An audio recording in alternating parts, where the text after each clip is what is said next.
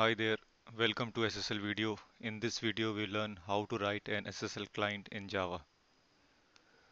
So to write an SSL client, what we need, the first step is to find where is the trust store. So here we are focusing on trust store, not the key store. So client use trust stores.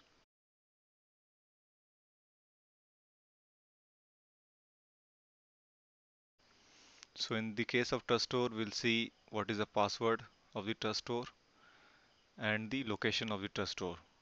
Okay, the directory and the file name.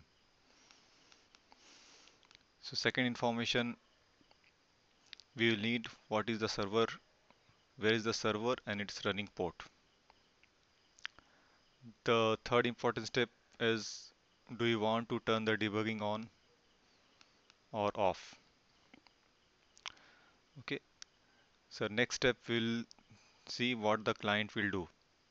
So client will create an SSL socket factory, and using this SSL socket factory it will create a socket using the name of the server and the port. Okay, and here a hello SSL server is sent to this server and this port, and finally the SSL socket will close. So this is a demo program where a socket, using the socket factory, we have opened a socket, and using the output stream we are writing the data to the server. Okay, so the when we run this program, the important thing we have to set is the trust store property and the trust store password using the system.setProperty field. And if you want to turn the debugging on, we'll set property the javax.net.debug to all. So this is the important step. If you don't want to give this step, we can add this in a runtime argument using Java. I'll use -d, and we'll use what is the trust store file name. If it is the directory, we can give the directory wherever the trust store is there, and then we can use the trust store password and the name of the program.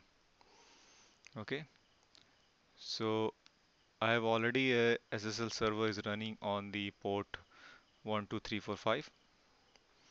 So let's send a hello SSL server to the server.